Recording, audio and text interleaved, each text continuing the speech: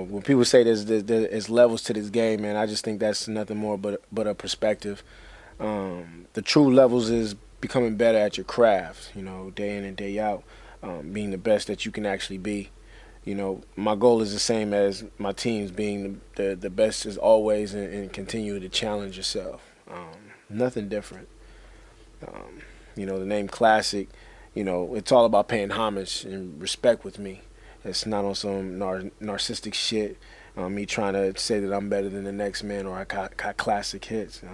It's just really representing how a legend would want to see, a younger influence, artist be. And that's really how I look at it. Just continuously pay homage and respect to everybody who came before you and set a platform. Black Thought said, to MC requires skills and I demand some shown. I look at that as as a rule to this game. Be involved in hip hop. As an MC.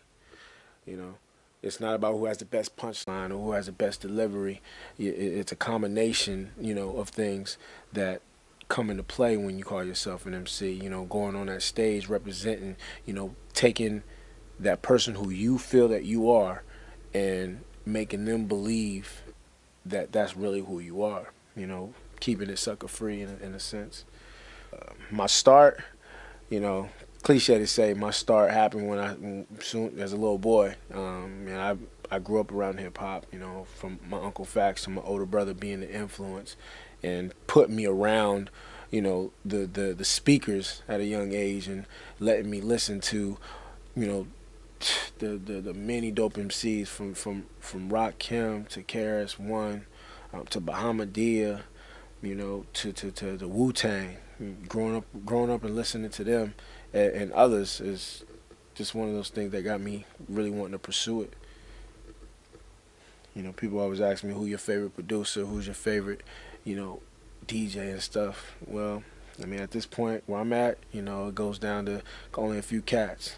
Equal, likewise, Rubik's and Philip Ty. My favorite DJ, hands down, DJ Snoop. Ain't nobody else doing what he can do as far as on the wheels and stills. A humble cat.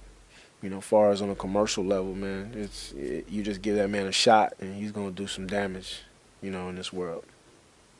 Growing up, man, being around, my Uncle Fax, and my older brothers and my cousins, everyone that did music, I watched a lot of people fail. Not saying that they didn't have, some success or, some goal accomplishments, but, overall, I can't say that no one in my family has ever made it to the show, that grand stage of performing in front of millions and touring and being an influence to a large body of people.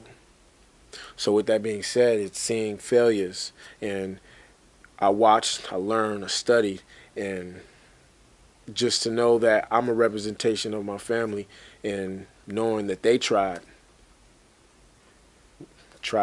again, and you shall succeed.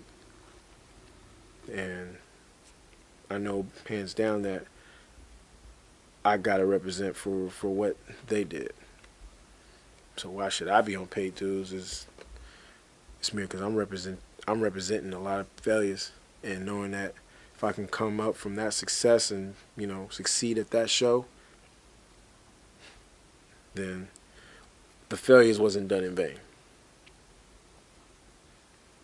And I can wake up in the morning and say, we won. We did that. That's one notch under the belt. We conquered that. Everybody that tried, but I succeeded, and I'm representing all that.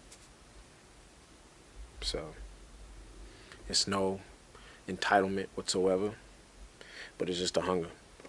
Watching everybody else fail, and if they fail, I fail. And just taking it on your back and going with it.